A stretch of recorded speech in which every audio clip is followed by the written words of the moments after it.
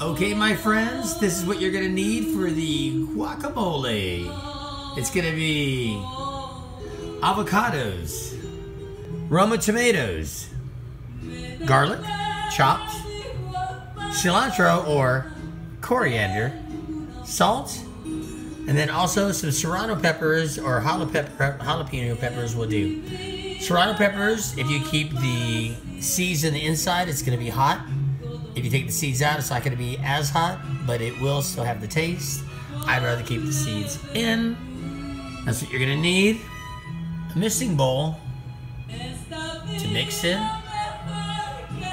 Something to put the guacamole in, a spoon, a fork, and some chips. Alright? So what I like to do, here we go. Alright, so here we go. This is guacamole, backstage guacamole, I like to call it, because what I like to make it is during the shows and backstage so we can take home. These are all the ingredients that we told you earlier. Avocado, garlic, cilantro or coriander. Some tomatoes, I took the middles out, just have the outside. And then also some serrano peppers, jalapeno peppers, your chips, some salt, a little bit of lime. Here we go. So what I like to do is I like to cut the avocado inside. Try not to cut yourself, all right? And then it makes it a lot easier just to scoop it in and it's kind of already all cut. So we're gonna get those out. No problem, no problem. Make sure you have some good music going on in the background. A little something for that fiesta. Oops, got a little bit of the skin there. And then just take some time, visit with friends. Maybe a little sangria or something. Whatever to your likings.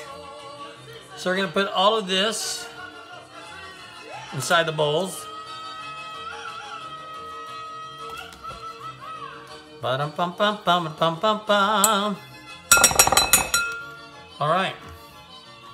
Now what I want to do is I'm going to get a fork. I want my hands a little bit. Tilt that a little bit and just squish it. Squish those little squares down. Break them up. Break them up. Then once you got them kind of squished down, not too much. Well, it depends.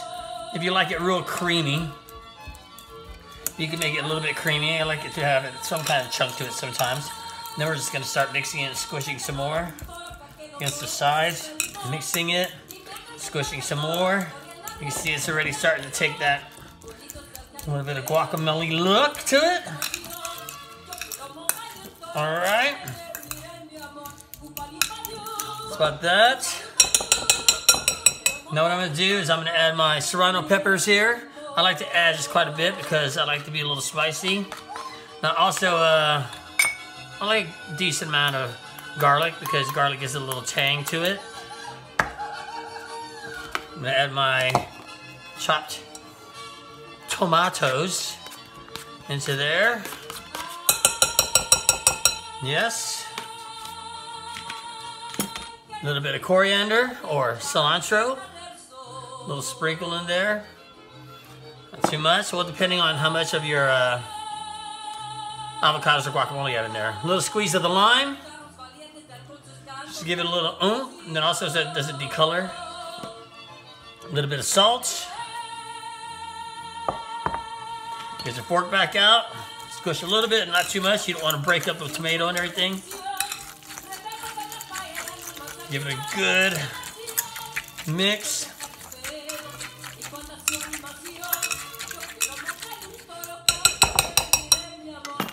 Find yourself a little bowl.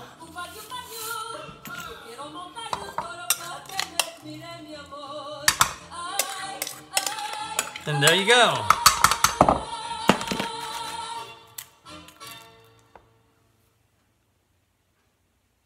Backstage guacamole.